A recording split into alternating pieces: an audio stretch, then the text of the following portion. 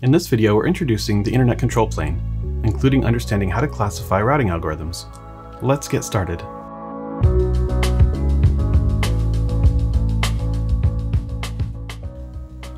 Today we're beginning Chapter 5, which continues looking at the network layer of the Internet protocol stack, but this time from the perspective of the control plane.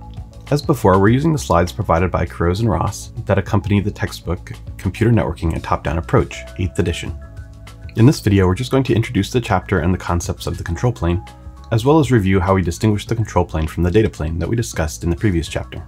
So first we'll look at some principles behind the control plane operations, which include routing algorithms, software-defined network controllers, and a bit about network management and configuration. Then, as with other layers we've looked at, we'll look at the specific instantiations and implementations of protocols used in the internet. For traditional routing protocols, we'll look at OSPF and BGP, and for SDNs, we'll look at the OpenFlow protocol, as well as the ODL and ONOS controllers. We'll also talk in more detail about ICMP, and wrap up by looking at some network management protocols. So let's start with the introduction and a little review about what differentiates the control plane from the data plane. We spent the last several videos talking about Chapter 4, which covered the data plane of the IP layer. The data plane's job is to move packets from the input port of a router to the output port, making the correct forwarding decision along the way. The control plane looks at the big picture path of how the packets are going to get from a source to a destination, and it provides information to the data plane so that it can make the correct forwarding decisions. Traditionally, the control plane runs in all the routers and uses distributed algorithms to determine these end-to-end paths. More recently, we are seeing a move towards software-defined networking approaches, which centralizes the control in servers that are separate from the routers and have more information about the overall state of the network.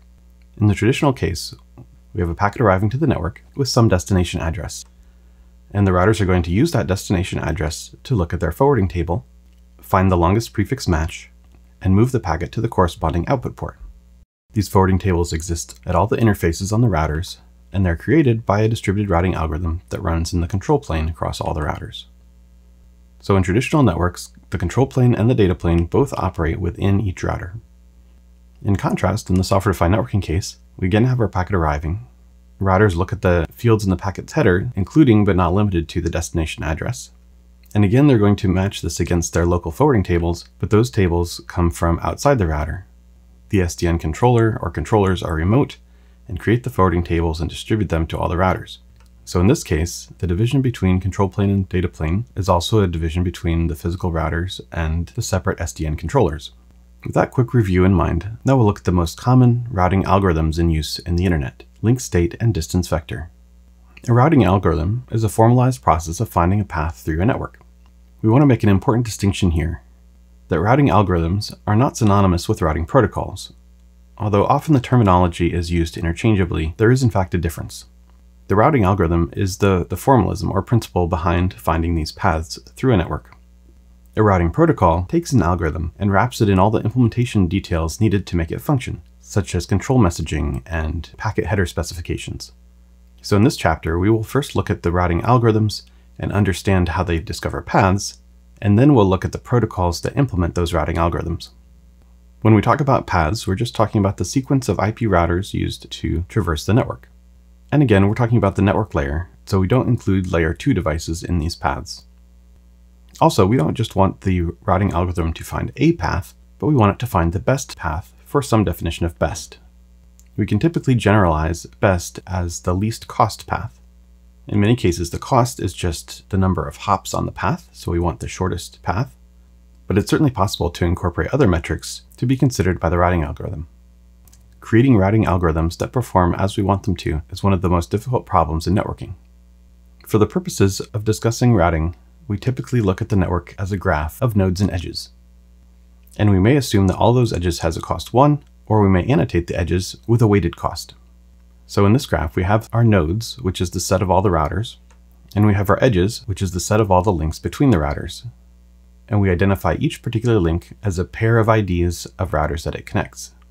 If you recall back to our earlier videos, we said that virtually all links in the core of the network are point-to-point links, meaning they only have 2 routers attached to one link.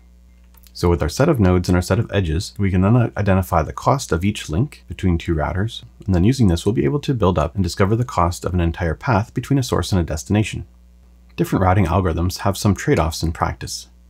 And so we can classify them in terms of how rapidly they adapt to changes in the network and how much control information needs to be distributed between the routers. So at the top of the graph, we have link state algorithms, which require routers to share information globally throughout the network about all of their interfaces. And then on the decentralized end of the spectrum, we have distance vector algorithms, which only share information with their direct neighbors. We also have the option of static routing, where we could manually configure the routes in the routers and they would not update automatically when things changed in the network, but would require human intervention. Dynamic routing, on the other hand, updates the forwarding tables automatically when changes are detected in network connectivity. That completes our introduction to the control plane and routing algorithms. In the next video, we'll start looking at the specifics of link state algorithms before moving on to distance vector algorithms. See you then! We hope you enjoyed this video. If you found it to be useful, please click the like button. To be notified when more videos are posted for this class, please subscribe to our channel and click the bell.